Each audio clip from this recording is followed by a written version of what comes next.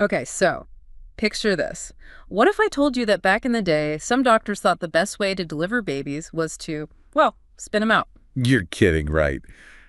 Sounds a little intense, to say the least. No joke. We're talking about a real patent from 1965 for a centrifugal baby delivery device. Buckle up, because we're going deep on this one. It's centrifugal device, Yeah. like a salad spinner for babies. You're not far off. But yeah, this deep dive is for anyone who, like us, is fascinated by those what were they thinking moments in history, especially when it comes to creative approaches to medicine. I'm all in. I've always said that truth is stranger than fiction, and this sounds like a prime example. So we're talking about a real patent that was actually approved. Like someone looked at this idea and said, yep, let's make this happen. You got it. Someone at the U.S. Patent Office actually reviewed this thing and said, yep, this could work, which really makes you wonder, what were they thinking back then? Seriously, it sounds like something out of a science fiction movie, you know? But we're talking about 1965, not exactly the future. So who came up with this revolutionary idea? So the masterminds behind this invention were a couple, actually George and Charlotte Blonsky. And get this, the patent itself is incredibly detailed. I mean, they really thought this through. Diagrams, explanations, the whole shebang. Wow, they were committed. But before we get into the nitty-gritty of how you even design a spinning baby machine, can you give us some context?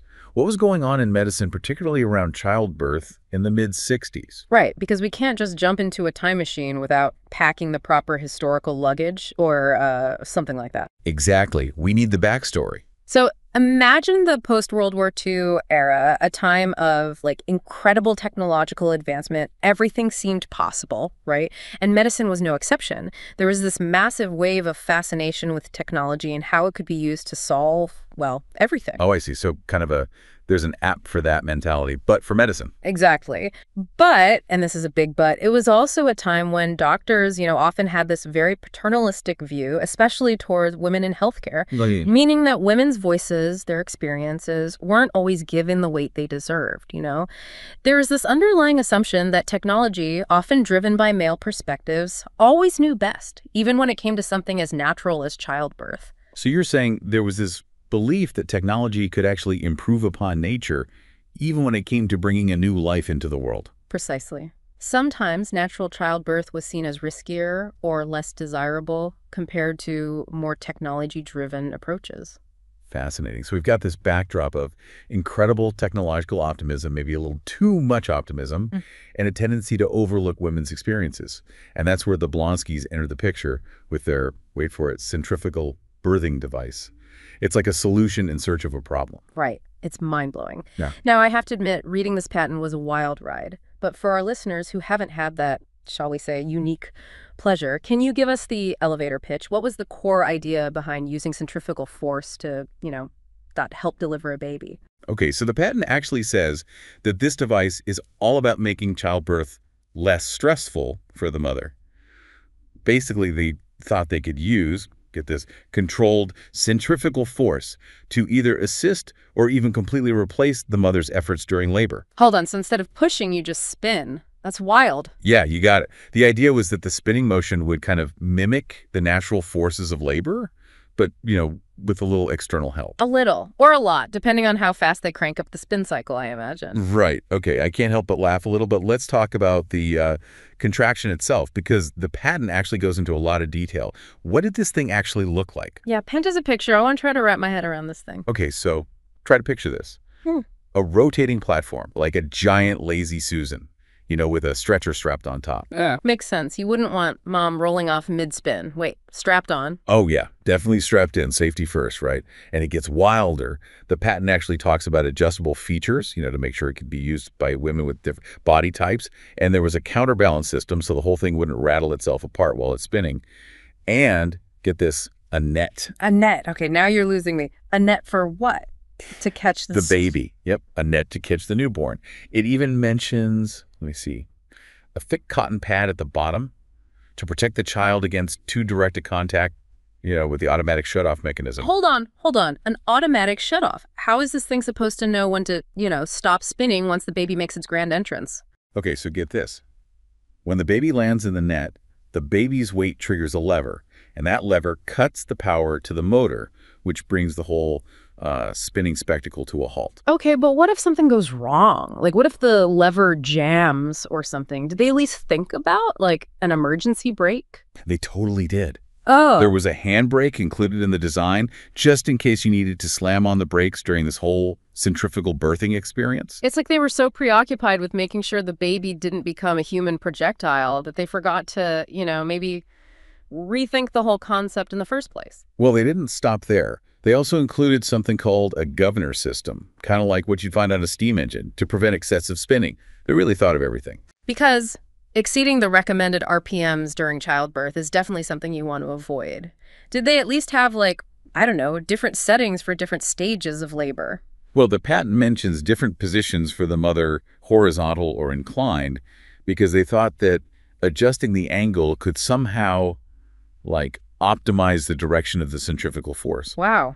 They were really committed to this idea, weren't they? I mean, it's incredible how much thought and detail went into designing this device, but it also begs the question, did anyone actually ask for a centrifugal birthing machine? Was this like a common request back in the day? That's the thing. There's no mention of any, like, widespread demand for this kind of labor-saving device. I think it's safe to say it wasn't exactly a top item on expectant mothers' wish lists. Probably for the best. But like we were talking about before, this invention didn't just appear out of thin air, right? The post-war era was obsessed with technology, sometimes to a fault. But this thing, the spinning baby machine, I think it goes beyond a simple fascination with gadgets. It makes you really question the assumptions people had about women's bodies and the birthing process itself. I totally agree. And you know what? The patent itself actually gives us a few clues about their thought process. For example, it specifically mentions that this device was designed to help women who were unable to physically exert themselves during labor. Wait, you mean women who couldn't, push? So like they looked at a natural physiological process and said, you know what, we can fix that. It's a little unsettling, to say the least. It is. It really makes you think about the biases baked into some technological advancements. Okay, so let's unpack this a bit. We've got this bizarre contraption, this spinning baby machine, designed to literally spin babies into the world. And we've got this underlying assumption that women's bodies aren't equipped for childbirth without some kind of technological intervention. It's a lot to process, to say the least. It's almost like they, wanted to engineer the inconvenience of childbirth out of the equation. It really is a perfect example, of how these cultural biases can sneak into technological development. Yeah. Especially when you're talking about something as fundamental as, childbirth. Yeah, and what kind of message would that send if this thing had actually taken off? Like, imagine if this had become the norm. Kind of scary to think about, honestly. Yeah. It could have reinforced this whole idea that women's bodies aren't, equipped for childbirth on their own. And that could lead to even more medicalization of the birthing process. Yeah. And that could end up, devaluing the experience of giving birth. Yeah, no kidding. It's definitely for the best that it never, went beyond the patent stage. Can you imagine the risks involved? And we haven't even gotten into the ethical implications of a machine literally designed to spin babies out of their mothers. Right. Where do you even start? Informed consent alone would be a nightmare. How do you fully explain all the potential risks of something like this? It's mind-blowing. This one patent, it's like opening a Pandora's box of ethical and societal questions. It really makes you appreciate how important it is to, recognize and value individual experiences, especially in something as personal as childbirth. 100%. So here we are reflecting on this, bizarre and kind of terrifying patent from 1965. We've talked about the historical context, the mechanics of this spinning contraption, and the whole debate it sparks about technology and childbirth, and of course the assumptions people made about women's bodies. So for our listeners, what's the takeaway here? I think it highlights, how crucial critical thinking is, especially when we're talking about technology and its impact on our lives. Just because we can invent something doesn't mean we should. Well said. It's like they say innovation without consideration can backfire. Big time. Exactly. We have to constantly ask ourselves, okay, why are we doing this? Look at the big picture and really think about the potential consequences, both good and bad. Couldn't agree more. We can't just blindly embrace every shiny new tech without thinking about its impact, right? We got to look at the downsides too. And on that note, I think it's time to wrap up this deep dive into the world of centrifugal childbirth. It's been quite the ride, maybe a little nausea-inducing for some. Just a tad. But for those of you who enjoy those what-if scenarios, here's a little something to ponder.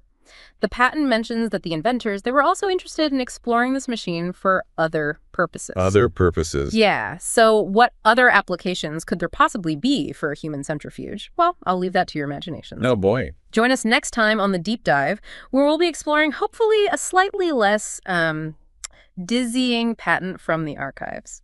Thanks for listening.